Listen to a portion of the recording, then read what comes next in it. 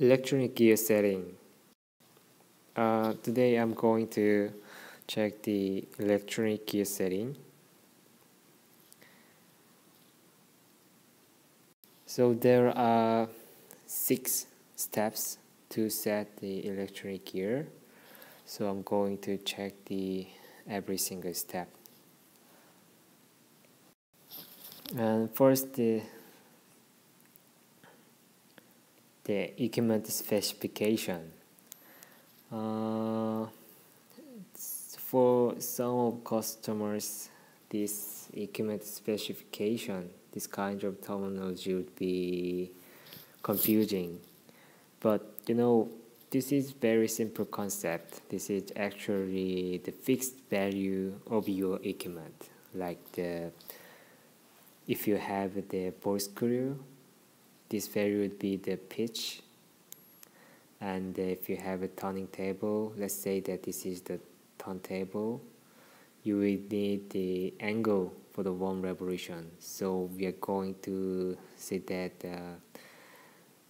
this one is the 360 for 1 revolution, and if you have the belt and pulley system, you will need the diameter of pulley or the circumference of pulley. One thing very important is that the pitch and the angle for 1 revolution and the pulley diameter, they are all the output.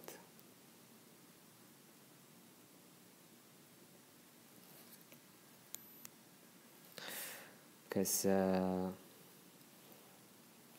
they are all the output. I'm going to check this first, because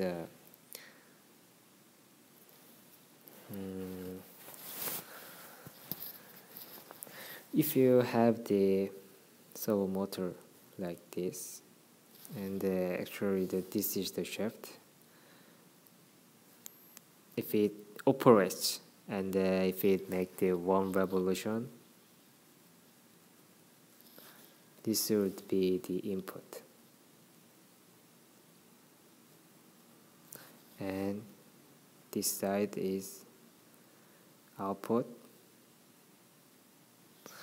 And in case of if you have the ball screw, it would be pitch that we have checked, so it would be 6 millimeters. And if you have turntable, it would be the output for the 1 revolution, so 360. And if you have the pulley diameter, and if the diameter has the value like 100 millimeters, 1.3.14, about 314 millimeters. So this is also the output for the 1 revolution. So in the first step, this value and this, they are all you need to check in the first step, and actually they are our fixed value for your equipment.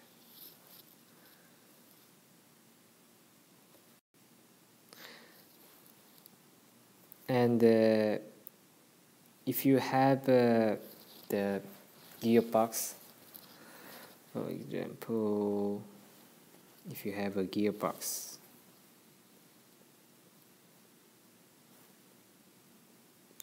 it would have a speed reduce ratio. For example, if you don't have the gearbox, this value would be just 1 to 1. And if you have the 50 to 1, this is the value you need to check in this step, or just 100 to 1.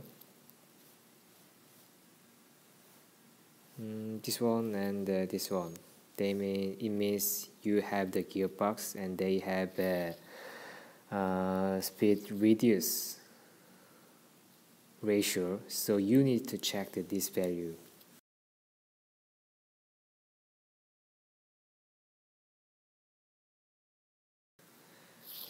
Step 2, check the encoder resolution.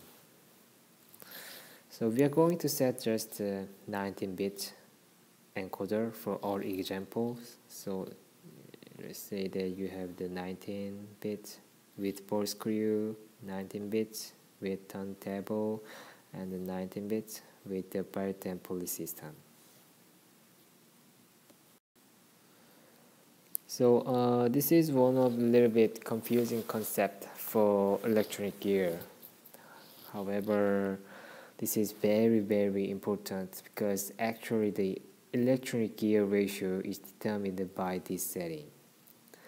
This terminology means the target moving distance per one pulse. So this value sets the scale of actual moving distance.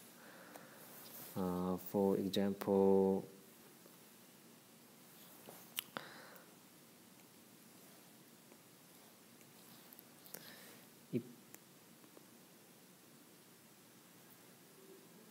this is the input,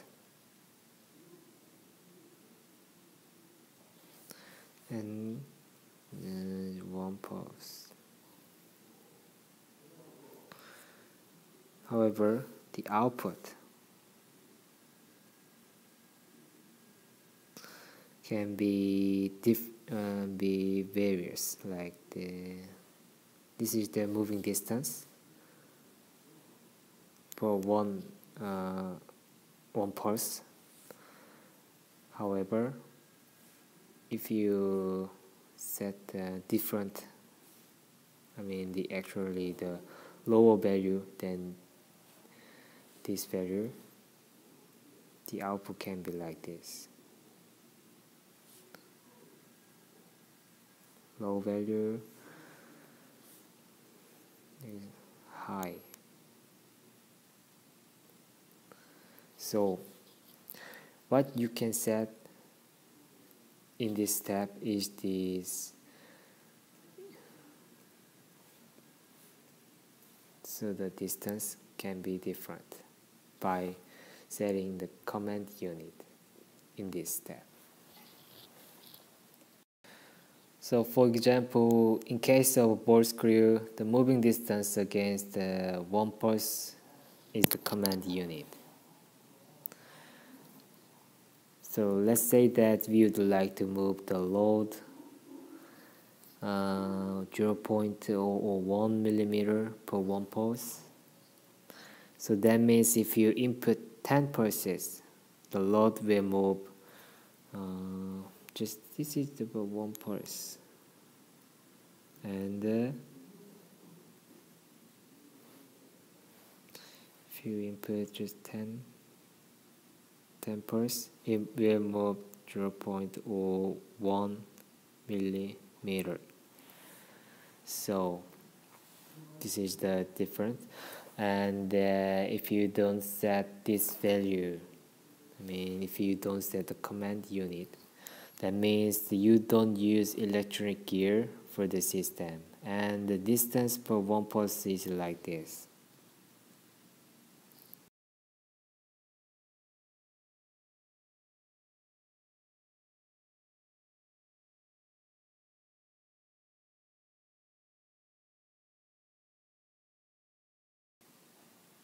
And so you can set the other command unit like this, 0.01 degree per one pulse and 0.005 millimeters per one pulse. The value depends on your preference for the system.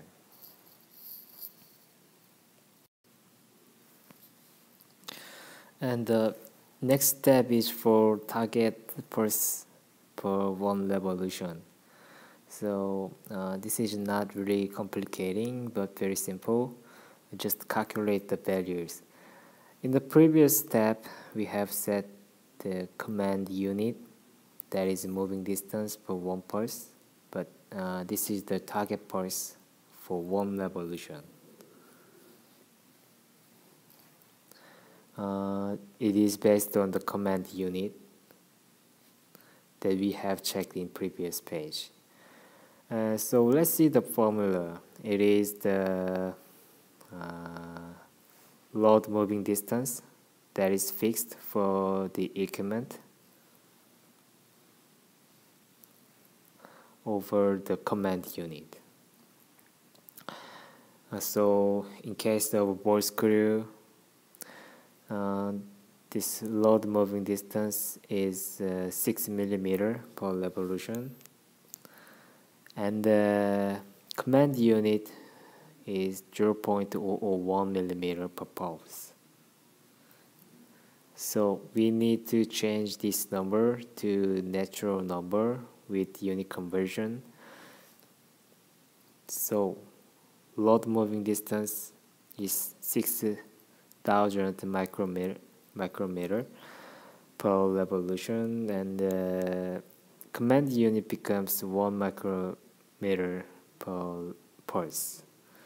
So consequently, the value for target pulse per one revolution is 6,000, and actually it means 6,000 pulse per revolution is required to input for one revolution.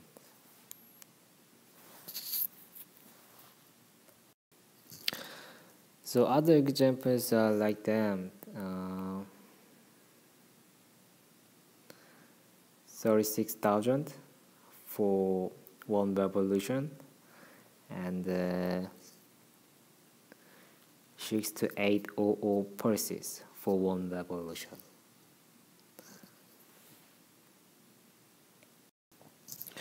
And the next step is to calculate the actual electronic gear. This value is actually the combination of values that we have set in previous steps. It needs the encoder pulses, encoder pulse, and the target pulse per one revolution, and the speed reduce ratio if you have any gearbox. So in case if you have a 19-bit encoder resolution, 52488 pulses per revolution, like this, and the 6,000 pulse per revolution. And but you don't have any speed reducer, so you can set this value as 1. So this is the electronic gear ratio.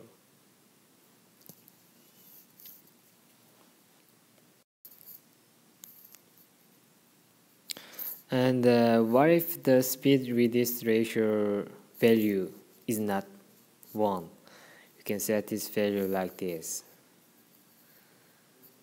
And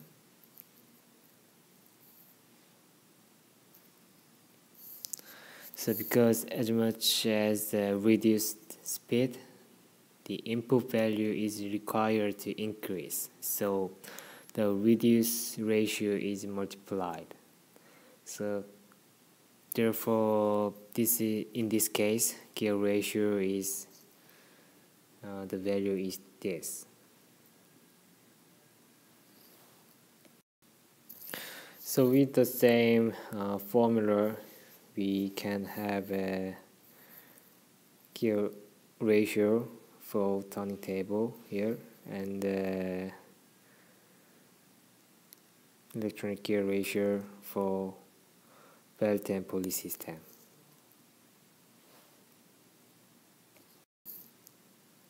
The last step is to set the value. So you will use the parameter 6091. The sub-index 1 is named the motor revolutions, which is the numerator of gear ratio, and the sub-index 2 is named the shaft revolutions, which is the denominator of gear ratio. So you just input this value to these two parameters, to this one and this one. So 524288 should be in sub-index 1, and 6000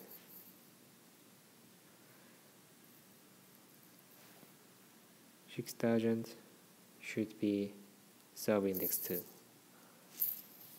And that is the how to set the electronic gear. And this is also the same as the ball screw case. So this value should be in the sub-index 1, and this value should be in sub-index 2. And the last case is also had the same way. So 2621440, this value should be in sub-index 1, and 628 should be in sub-index 2.